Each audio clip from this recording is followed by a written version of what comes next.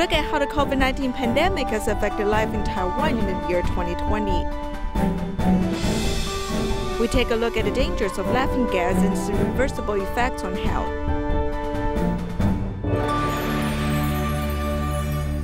Welcome to the headlines. I'm Siri Su. Thank you for joining us. The COVID-19 pandemic affected life in Taiwan in 2020. That was a dark year. Many people are looking forward to a better year ahead.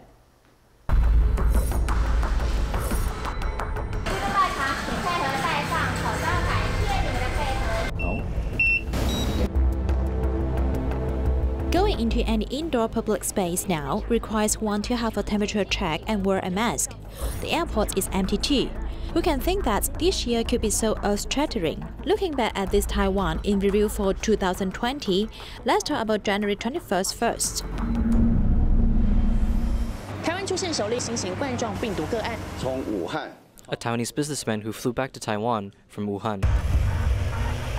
Entering Taiwan requires quarantine and community epidemic prevention. This quick response occurs even though virus information is not yet clear. Still, the education sector was shocked by the news. School will start on February 11th, postponed by 2 weeks. For the first time in history, the opening of primary and secondary schools was postponed. And winter vacation supplementary courses were canceled, with disadvantaged students being affected, with special food vouchers printed and presented to them by the Education Bureau of each county and city. Half a year passed and the pandemic continues. The advanced subjects test is also postponed for the first time.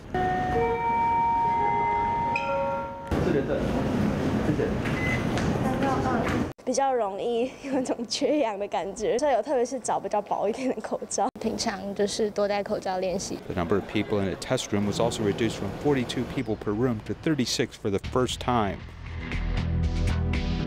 While there is much to talk about when it comes to the pandemic, perhaps the biggest challenge was the impact on the economy.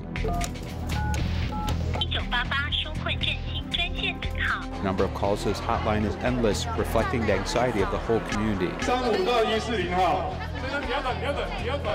Now the whole restaurant only has one cook left. All of the others have been put on leave.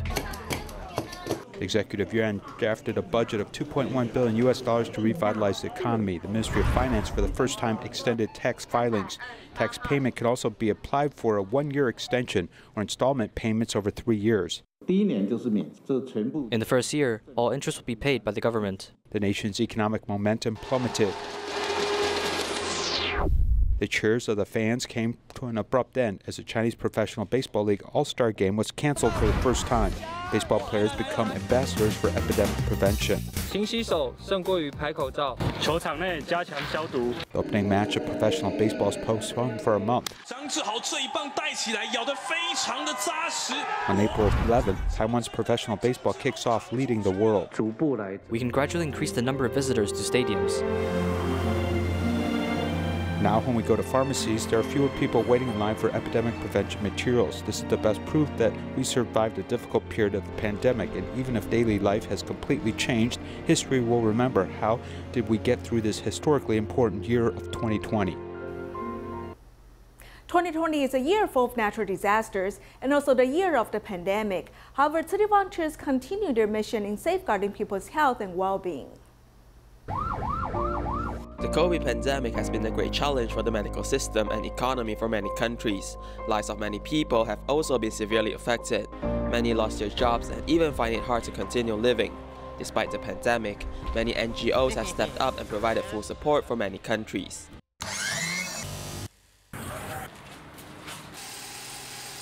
Tzu Chi volunteers in Malaysia have thought of many ways to help the medical system of the country. They have also provided much-needed assistance for the impoverished families, showing the true meaning of great love and helping out one another. In the beginning, everyone was afraid of the COVID virus because it was still unknown to many. So many of us just stayed home. Later on, the master told us that we needed to protect ourselves. But there are also many sentient beings suffering out there. Many people have lost their jobs and even have troubles feeding themselves. Therefore, we need to be brave and step out to help them. The master's words have hit me that day. So we started to head out and care for others. This pandemic is truly severe. We're all very fortunate that we're still safe right now. To me, we need to learn how to cherish more after this pandemic. Cherish our time and also our lives. We need to make full use of our lives during this pandemic I've seized every second to make each day full and meaningful. 每天都分秒不空过。 The pandemic has led many countries to be stuck in a tug of war with the virus. It has also taught mankind a big lesson. Only by having a sincere and pious heart, practicing the precepts and loving all beings and the environment can we bring back the balance of our earth, preventing disasters from happening ever again. The master has said that we need to adopt the vegetarian diet. The United Nations also had this report indicating that to reduce global warming, the first thing we need to do is to reduce the intake of meat. Most importantly, we need to respect lives, because all lives are equal. I think that this is a really good time and opportunity for us to head out and promote vegetarianism. It is our duty and responsibility to protect our earth. We're all here temporarily, so we should not damage our precious earth. Whatever we can reuse, we will reuse. Whatever we can reduce, we will reduce. This is actually practicing the 5 R's in our daily lives. We do not know when the pandemic will end, but our love must be continued. Because of the pandemic, we're able to use this opportunity to share with others on what Tzu Chi is doing, so that everyone can contribute their love in helping others. During the pandemic, besides caring for one another, we should be humble, be pious, be sincere, and protect all living beings. It is hoped that we can all stay safe during this pandemic, and may 2021 be a better year. In Malaysia, people who are helping Tzu Chi sew protective gowns for medical personnel include a teacher and a fashion design school student. Both of them are willing to dedicate their skills and time.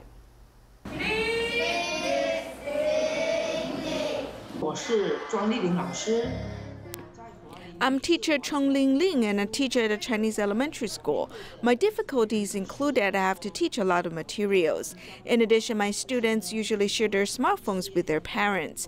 Therefore, if their parents are at work, we cannot conduct our online courses. We do not even know how the students are doing with their homework.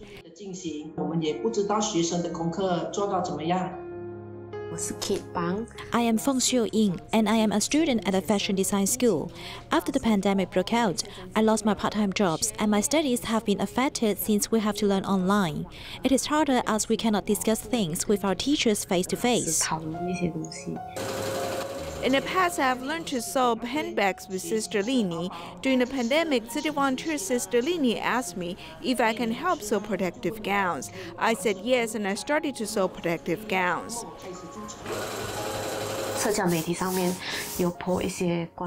On social media, there were messages regarding the lack of protective gowns.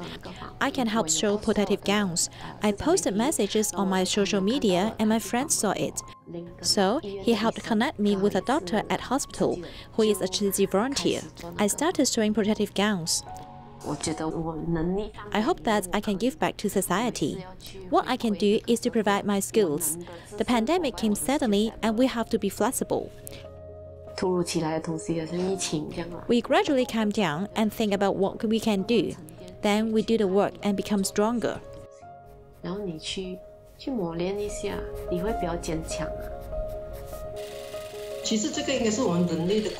The pandemic could have been caused by humans' collective karma. We must face it, fight it, overcome it together. We must accumulate our blessings and eat less meat to avoid killing lives. This way, we will not create burdens to the earth. I teach 5th graders this year, and I'll teach 6th graders the next year. Since the students have nothing to do at home during vacation, we use the video conference to help them with studies. My main goal is not to make money, but I want them to learn. For 2021, I hope that we will welcome the day when we do not need to wear masks. I hope we can return to normal lives. Life goes on. I hope everyone does well. So the Indonesia chapter has been cooperating with the military and police to carry out pandemic relief work. Recently, city volunteers donated rice, which will be distributed to 493 counties. Police motorcycles carrying rice to be given to the public set off after the kick-off ceremony. This is Hilanda town in South Jakarta, which is listed by the government as a key pandemic prevention area. Volunteers distributed rice for relief. After the pandemic outbreak, Tzu Chi has been working with the military and police to distribute daily supplies to people in need. This time, they're going to distribute 5,000 metric tons of rice. The 5,000 metric tons of rice mentioned by the volunteer will be distributed evenly across the country, from Aceh to Papua Barat, with the assistance of police units in 493 counties. During the pandemic, the price of food went up and the number of confirmed cases increased. Members of the public were unable to work and had no income. At this time, they could get Tzuji's assistance. To them, their pressure was reduced by more than half. Apart from distributing rice, a quick screening station was also set up by the police and volunteers to help the public do screening and conduct health education. When the pandemic first broke out, the public were very alert and self-prevention was well performed. But now everyone has started to relax, so it is hoped that through this screening to remind everyone to strictly enforce epidemic prevention measures, including wearing masks, washing hands frequently, and maintaining a safe social distance. The uncertainty of the pandemic prevents people from letting go of panic. Yet, the government and local organizations work together to stabilize people's mind. Due to the pandemic, the end of the year became less joyful, but New York Shisha still hope to send love. They deliver blankets and supplies to St. Mary's Hospital for Children. Compassion and relief is very important, especially in times like our current pandemic, and we need to give help to others who are not as fortunate as we are.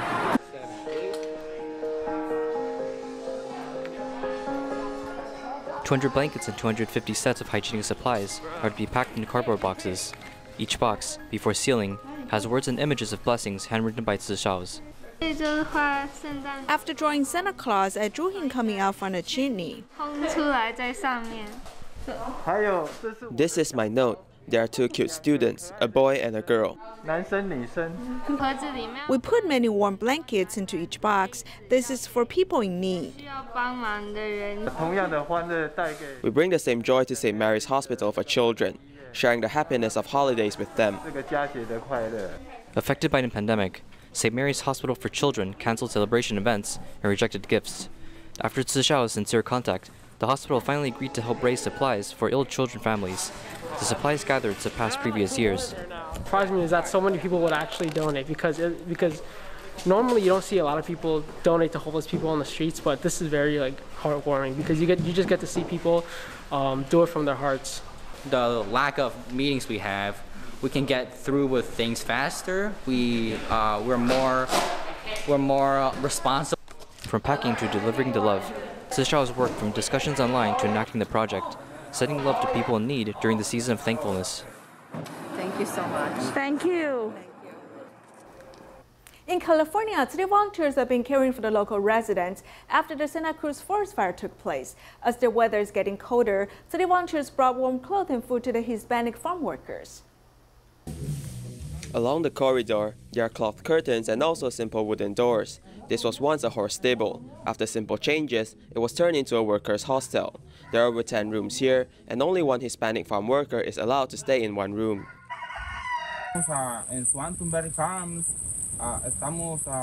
We're now at Swanton Farm. After the fire, our job opportunities have decreased drastically. There's also less people living here. Due to the pandemic, job opportunities are very scarce. We're very grateful towards Tzuji because you have provided care and assistance as well as gifts to us.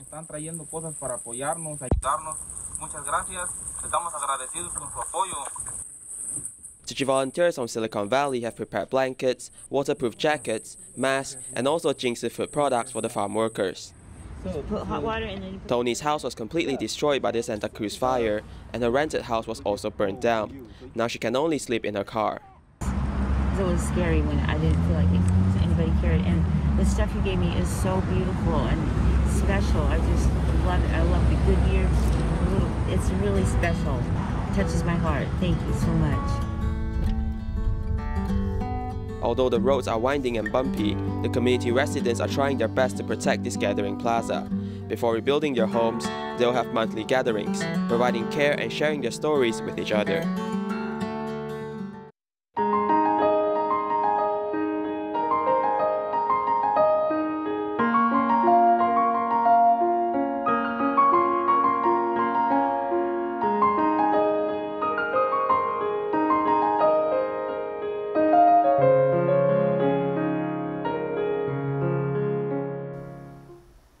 laughing gas has quietly flown to the market in recent years. This colorless, slightly sweet gas is being abused by many young people. In our series, we investigate the dangers of laughing gas. 试着走一些路看看，再往前一点点。你先出去吧。A 17-year-old girl, Xiaomei, inhaled nitrous oxide for a period of 3 months, causing neurological abnormalities, and she needs help from others to walk. You can see the white image here. They're abnormal nerve damage. A number of laughing gas patients similar to Xiaomei have appeared in recent years. From 2012 to 2018, the Chang'an medical system alone admitted 9 patients who were almost all paralyzed after inhaling laughing gas. They are about 14 to 19 years old. All patients are weak and they'll feel that their hands and feet are numb and abnormal. If we ask them, we find that these patients are all long-term nitrous oxide users. Nitrous oxide inhibits the production of vitamin B12, causing symptoms of nerve damage such as paresthesia and muscle weakness. It also causes autonomic nerve damage, resulting in urination problems, abdominal pains, constipation, and sexual dysfunction. In addition, laughing gas can also affect the brain's NMDA receptors, causing the side effects such as hallucinations, amnesia, and depression. There is obvious pigmentation all over the body. After inquiry, it was found that she was inhaling laughing gas. Due to the lack of vitamin B12, therefore, her body was showing these skin lesions. The chronic harm of inhaling nitrous oxide are too numerous to document. Don't think that you will be fine if you only do it once or twice. Acute sudden deaths from inhaling laughing gas have occurred repeatedly in Taiwan. 桃园市一间汽车旅馆员工发现了一对情侣全身赤裸躺在床上，男子陷入昏迷，女子则是纯尸在床尾。死者房间内有2支不明气体钢瓶，已送鉴定。 因为他们一群6个朋友到摩铁庆生，想助兴买来笑气瓶，却差点吸出人命，害得一名16岁少年至今仍在昏迷。A 16-year-old had no vital signs when he was sent to the hospital. Emergency first aid resumed his heartbeat after CPR. Then we did a CT scan, and we can see that his brain was very swollen. In his body, there was no poison or medicine, as he was lying in the bathtub when he was found. There was no water in the bathtub as he lost consciousness when he lay there. We think that it was hypoxia caused by inhaling laughing gas. After a curious attempt at taking laughing gas, the 16-year-old fell into a severe coma, and after 7 days in the intensive care unit, he was pronounced dead.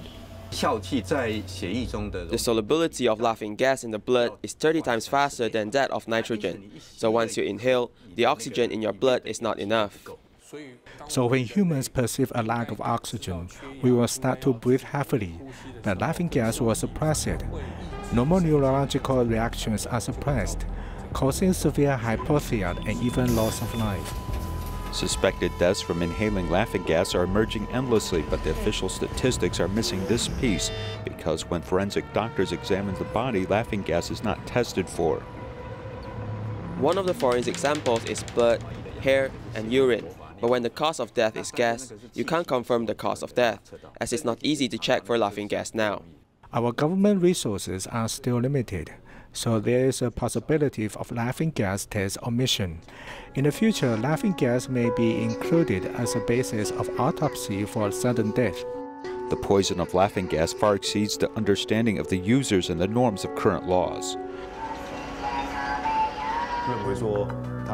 People think that laughing gas is not a drug and misunderstand that it will not harm the body. So abuse of laughing gas can also harm the body and even cause death. This industrial gas, which does not seem harmful in the past, is now poisoning young people and is easily available throughout the country. This shows laughing gas is truly a great danger to many young people. Rebellious phase is something most children go through while growing up. In our next report, we see how a 14-year-old boy survived his rebellious phase at慈济International School in Malaysia. Yip Ziyang, who is now 14, went through a rebellious phase and was such a problem for his teachers and mother. In 5th and 6th grade, he slowly changed. How did I know? I received a text message from the teacher that he was making trouble at school. He is very curious about things in life, but impatient. Whatever he wants to know, he will just directly ask his teacher. He became impolite. Dealing with the complaints from school, Ziyang's mother didn't know what to do but to send her son to Tzu International School, hoping this is the right move.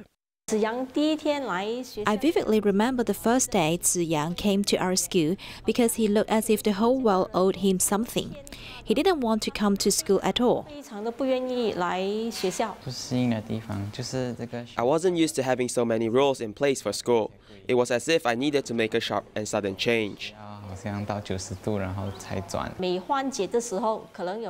the classes, there was 1 or 2 minutes of break before the teacher came in, and he would take his friends all over campus causing trouble. Within Tzu, students feel the love. The first time we met, I praised him for doing something good, no matter how small of a detail it was. I wanted him to feel that we are paying attention and that we see the good in him.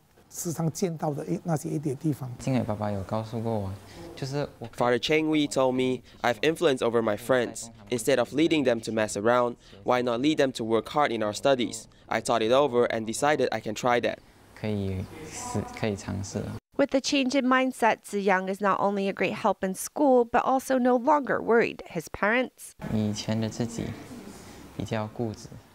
I was stubborn before and only cared about how I felt. Now I'm able to compromise and hang out with friends more.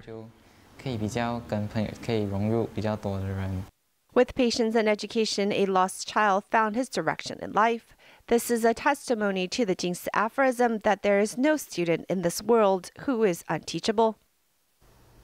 Affordable housing units are located near Tzu Banqiao grounds, leading volunteers to be invited to set up stalls in the community market.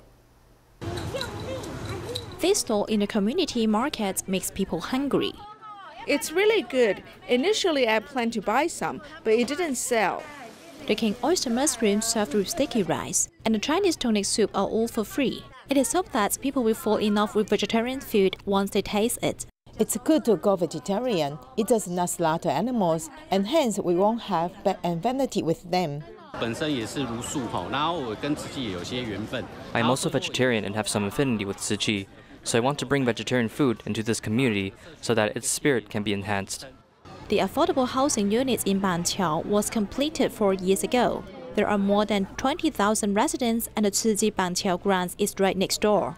Vendors are invited to set up stalls, including delicious food and handmade DIY items in the community market.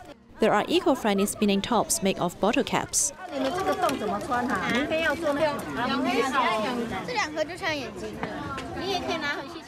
There is also a caterpillar resting on a leaf.